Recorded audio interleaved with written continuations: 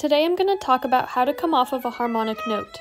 As my amazing college professor, Jeffrey Trebachoff, used to tell me, harmonic notes are meant to ring out, not get cut short by a clunky shift. It's our job as artists to do justice to that harmonic that the composer went out of their way to notate. Harmonic notes can resonate even after you've lifted your fingers off the string.